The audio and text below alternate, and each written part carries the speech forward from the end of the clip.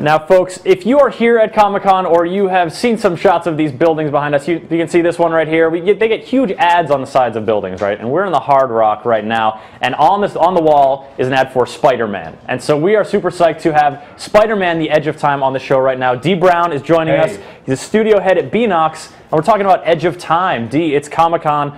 Big time for Spider-Man. It is a big time for Spider-Man. We're really happy to be there. We're actually showing a lot of stuff for the first time. It's our big coming out on the game. So we've been announcing, we've been showing like exclusive footage. It's actually the first time that the consumers can actually pick the controller and play the game and look at all the cool new stuff that we've put in the game. So you got it really playable out there too. Folks can, if you're at Comic-Con, you can play it. Absolutely. Make sure to try it out if you're around here. I think Activision, you guys are in the corner of the hall. You guys, you got sort of this whole big thing. You can't miss it if you're out there.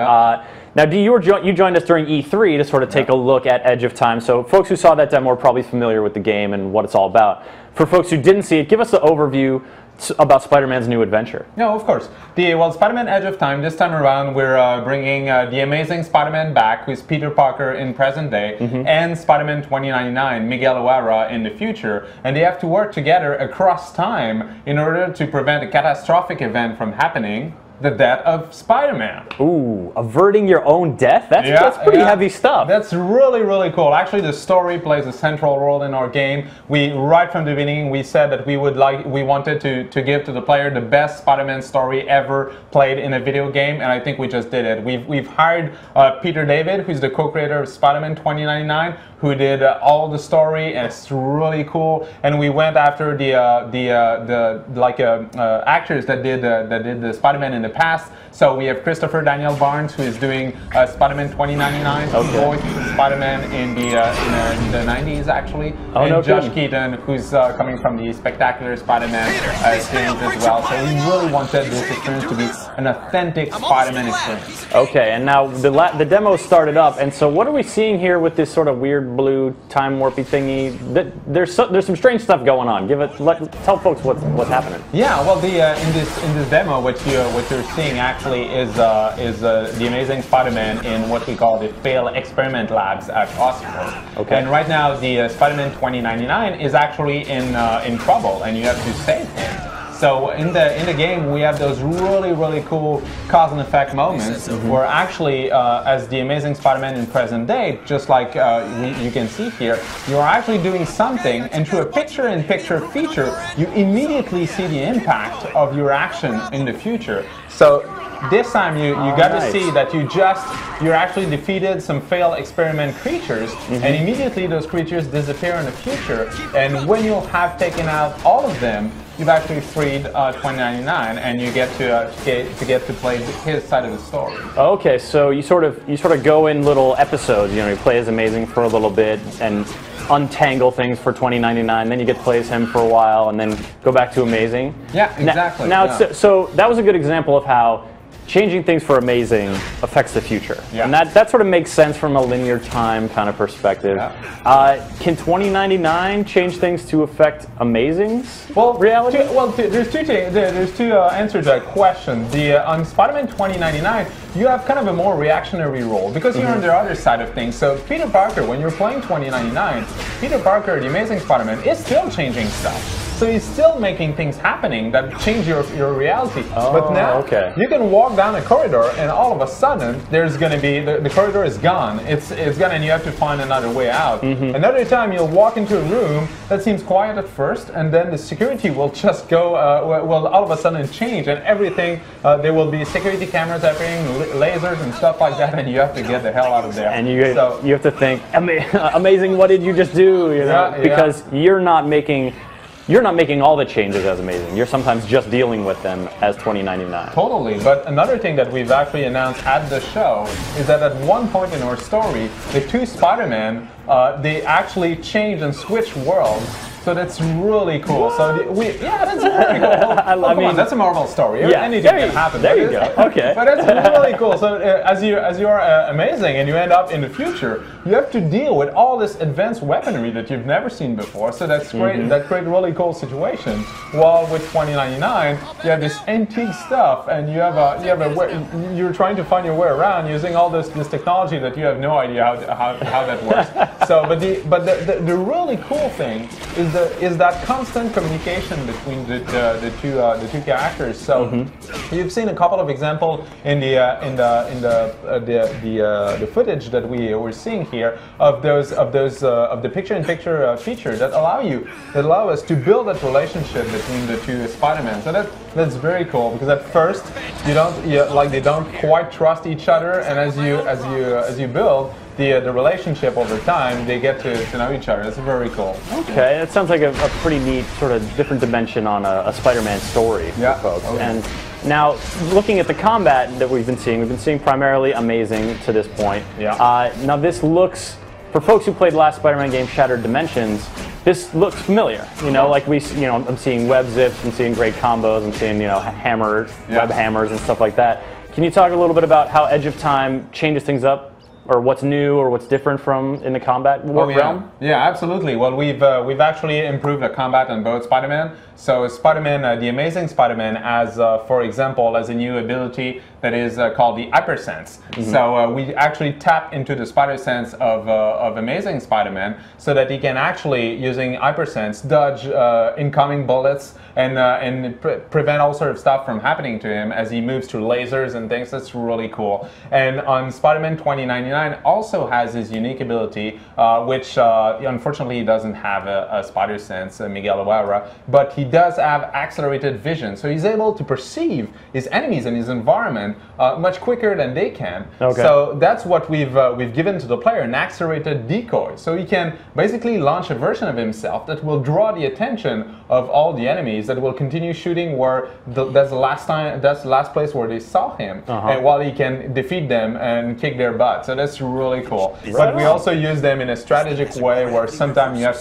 to go through a door, but you can, so you leave your decoy in front of it, so that the enemies actually shoot through the door and blast through it for you. So there are all sort of cool things like that. Okay, so some cool different abilities, for the Spider-Man to employ. And now, so we're seeing 2099 in action here. Yeah. Where are we now in future Oscorp? That's a future Alchemax, actually. Oh, okay. The future Alchemax Corporation. This level is actually really cool, where the Spider-Man 2099 actually got trapped in what you see is an incinerator. You've been thrown in the incinerator level, and there's security preventing you from going up by simply wall crawling.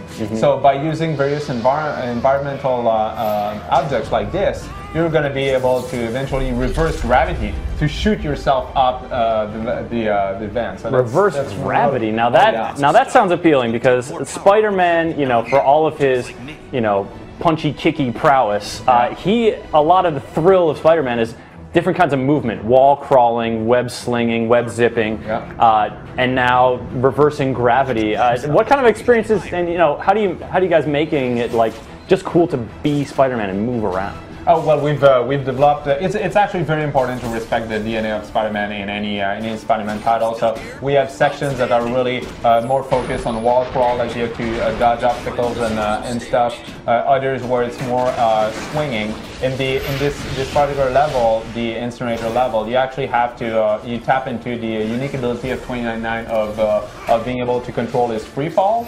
So when you actually reverse the gravity, you end up being launched in the air as you have to reach the upper levels. Okay. So you'll have to be kind of in a reverse free fall mode if you want. So you have to dodge obstacles and dodge bridges and things to reach the level where you want it to go. So those are all the little things that we have put in there to really make the player feel like Spider-Man. Now, speaking of little things, I mean, we've seen golden spiders, we've seen little action figures. There's just a bevy of collectibles, it seems, here. Well, of course, more Venox. I mean, We did it with Shattered Dimension. We had plenty of unlockables, plenty of a Marvel reference for the fans out there, and you can I can tell you we have amazing stuff in this one as well. So we have a bunch of alternate suits, for example, something that was very popular in Shattered Dimension. Oh yeah. We're bringing a bunch of new ones in this game.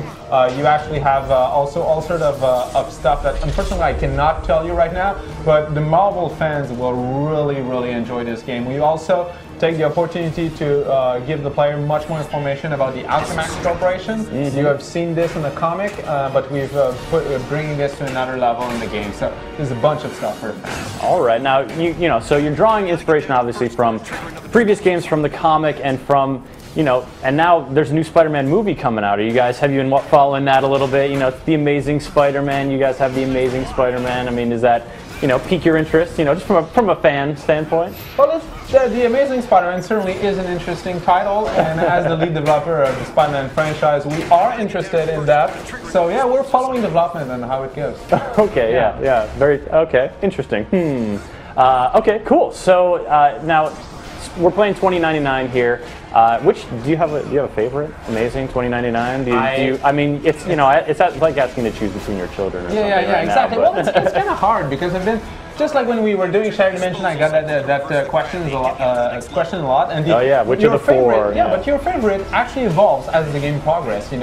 As you're putting all of a sudden, like you're tweaking all the hypersensibility of Amazing and giving him all those cool offensive moves related to that. That used to be my favorite for a while, and then Spider-Man 2099 got his own version of that, like launching decoys at enemies and throwing them back at you to perform a combo. Then the team throwed in a time paradox ability that's actually available for both Spider-Man to stop time, and that made them just even. So I can't take any. So just all sorts of Spider-Man fun here in Spider-Man Edge of Time. Yeah. All right, now we are seeing it on the 360 here, I believe. What platforms is Edge of Time going to be available for? So it's going to come out on October 4th for PlayStation 3, Xbox 360, Nintendo Wii, 3DS, and DS. All right. A separate 3DS and DS title. So you're going to have some 3D effects going in there. We will. How has that been? I mean, have you worked on a 3D game before? Is it kind of cool to experiment with? That's our first shot at 3D. Actually, the 3DS version of the game. It's actually coming out pretty well. I mean, you should check it out. I plan to. Thank you. All right, Dee. Well, before we wrap it up here, anything else you want to mention about Spider-Man Edge of Time? Well, yeah, I mean, we've just announced at Comic-Con the voice talent for our game. So we have just announced that Laura Vandervoort from Smallville and from the hit TV show V is actually voicing Mary Jane, who appears in our game. Excellent. We have Black Cat 2099 in our game that is voiced by Katie Sackhoff from Starbuck and Battlestar Galactica, of course. Yes. And the last one, Val Kilmer, the great Val Kilmer is actually back. Yeah, he's voicing Walker Sloan, the evil scientist behind all of this. That's quite a cast. Yeah, it's really cool. So pretty exciting Comic-Con for you guys so far? It is. The response has been amazing. Now, what about you? If let's say you do get some free time to venture away from the Activision booth, what do you target? What do you want to see? Well, I want to have inspiration for our next title. So that's always what we're trying to do at the beginning of any game. We're digging into comics, so that's what we're looking for. Cool new inspiration. I must say that we have already identified a few cool things that we want to check out. But all right, but you probably can't tell me what that is. No, unfortunately, no. All right, well, stay tuned for more from Beanox, maybe in their inspirations in the coming months. But Spider-Man Edge of Time coming out in October. Dee, thank you so much for coming by. Thank you. You're welcome. Great to take a look at the game, and of course, Spider-Man here at Comic-Con. It's a perfect fit. All right, you know what's up next. It's Homer Ibarra on the show floor. What's he into now? Only time will tell.